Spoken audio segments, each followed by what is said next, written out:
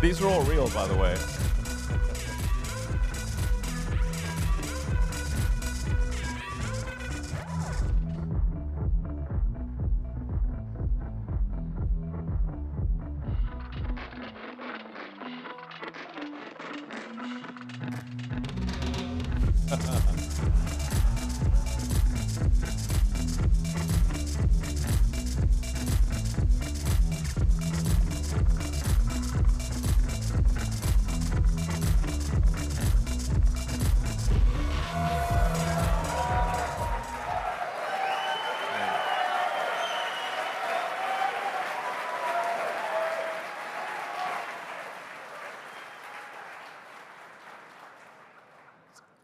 I think the thing perhaps most notable is if you look at the difference between the last time we showed Optimus, and this is a video that was taken basically yesterday, and the Optimus team was up all night making this video.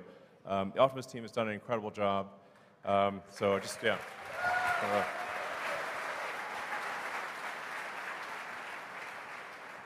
And it's the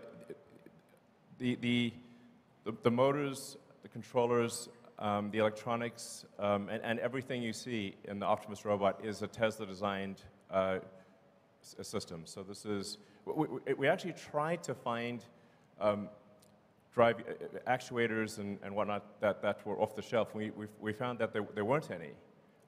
In order to make an effective humanoid robot, you actually have to design the motors and gearboxes and the electronics from scratch, because it's a very different application from anything else that exists.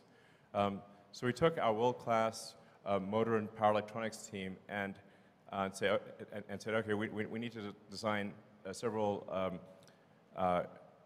actuators that don't exist in the world, and they did. So Optimus is working quite well. And then for full self-driving, as full self-driving gets closer and closer to generalized real-world AI, that same software is transferable to a humanoid robot.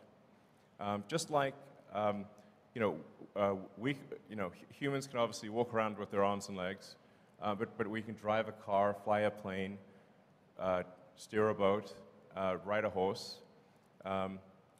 If you have a generalized understanding, or if you have generalized real-world AI, which is what we are developing for full self-driving, it can be transferred to basically anything.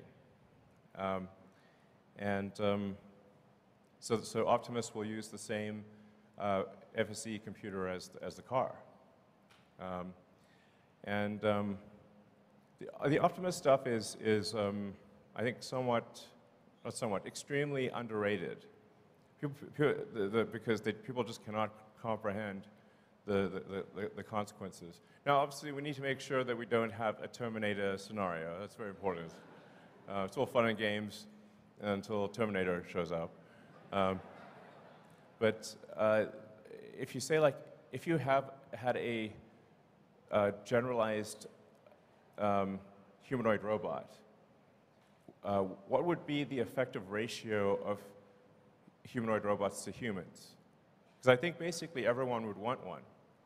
And maybe people would want more than one, which means the actual demand for something like Optimus, if it really works, which it will, is, I don't know, I mean, 10 billion units? It's some crazy number. It might be 20 billion units if the ratio is, say, 2 to 1 on people, humanoid robots versus people. It might actually be, it's some very big number is what I'm saying, and a number vastly in excess of the number of cars. So my prediction is that Tesla's long-term value will be, a majority of the long-term value will be Optimus. And that prediction I'm very confident of. So anyway.